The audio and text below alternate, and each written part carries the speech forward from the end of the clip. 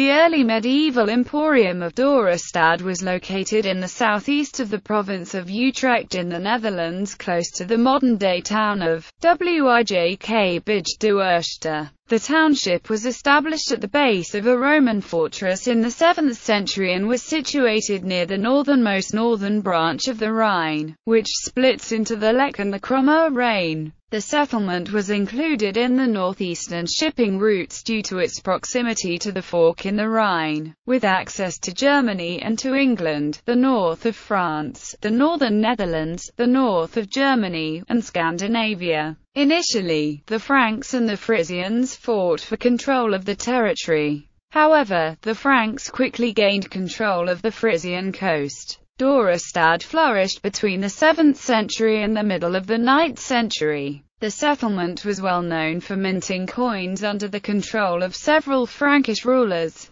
It is generally believed that the township reached its peak around the 820s, 830s and declined considerably thereafter. It is thought that the decline occurred due to Viking invasions as well as a decline in the economy. By the 9th century, it seems that the need for international trade was waning as regional trade gained importance. The majority of the information known about the emporium comes from a combination of historical documents, archaeological finds and numismatic evidence. Excavation. In order to find out more about the settlement and its prominence in the early Middle Ages, the site was excavated. Some excavations took place in the middle of the 19th century and the finds from them are now in the National Museum and the British Museum. The most important findings were discovered during an excavation that took place between 1967 and 1977. About 30 hectares were exposed during the excavation and much was learned about the physical parameters of the settlement. It was discovered Dorestad was situated 1 mile north of Wijk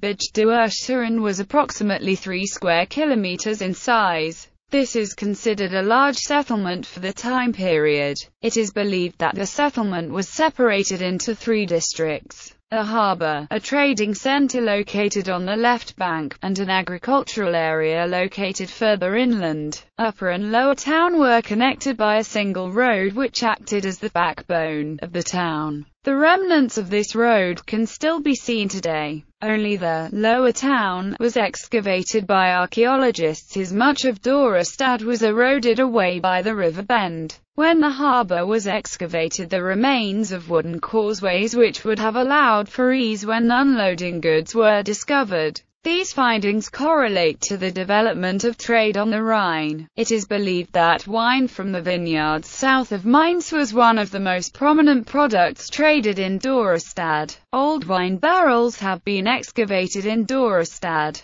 It is also thought that glassware and lava querns for grinding corn were also transported to Dorestad for trading. The existence of these imports allowed Dorestad's economy to grow substantially. While the Upper Town was never excavated, the soil of the site has been examined and tested positive for phosphates that confirm its existence. Some Carolingian artifacts have been found over the years in the trading center. However, the majority of items discovered date back to the Roman fortress that was established prior to the 7th century. This may be because the residents of Dorestad used the tufa blocks from the Roman fortress as building material. It is thought that the royal administrators were situated in the Upper Town. The Christian church was granted a piece of land in both the Upper and Lower Town. Next to the agricultural sector, remains of a building were found as well as many graves. It is assumed that this area comprised the Lower Church.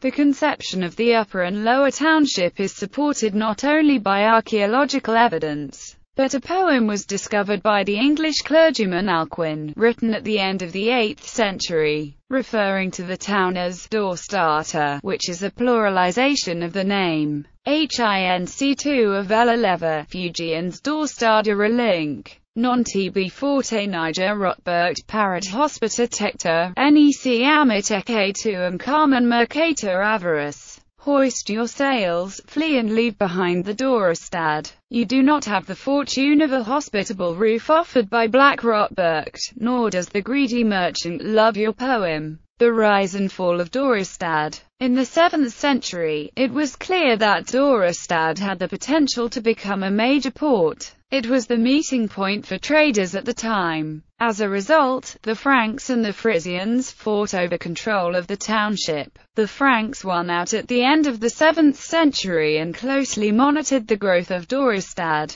This led to Dorestad's economic expansion via international trade and the establishment of a mint in the upper town. It is assumed that there was a toll as well as harbour fees collected by the king's representatives at Dorestad. Over time, many coins have been discovered in the Dorestad area supporting the idea of rapid growth and control of the harbour as well as the presence of a mint. Many of the coins that have been discovered bear resemblance to other Frankish coins of the period. This numismatic evidence supports the victory of the Franks over the Frisians. It seems that this and the expansion of Dorestad, lower town in particular, lasted until the early 9th century, at which point the strength of the international trade of luxury items was weakened by the rise of regional trade. This shift in the character of trade occurred as more and more trading towns popped up in the region. At this time, the Franks seemed to be networking with Byzantium and the Muslim world.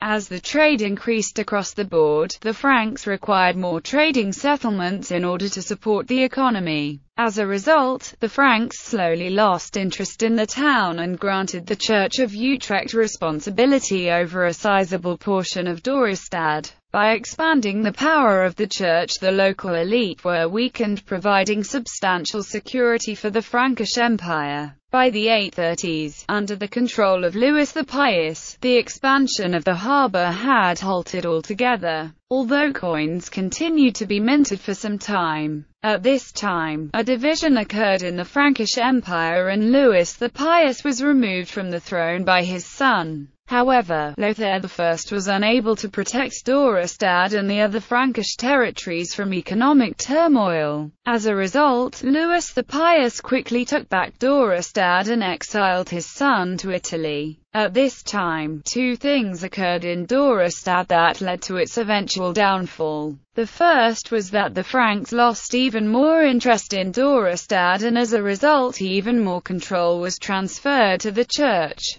The second, Lothar I was stirring up trouble for the Frankish Empire by encouraging Viking raids on the Frisian coast whilst he was exiled. Between 834 and 839, there were extensive raids. Although Dorestad was only raided once in 834, it seems that the town never fully recovered afterwards. In order to protect the Frisian coastline, the Frankish kings enlisted the help of the Danes and appointed Harold Jr. and his brother Roeric to protect the Emporium. Eventually in 840, the threat of the Vikings receded as a truce was reached. The Frankish Empire no longer needed the help of the Danes and began to look for ways in which to dispose of them. This created conflict between the Franks and the Danes, as Roeric established a gang of men that attacked the coast. In 846, Dorestad and two other settlements were plundered.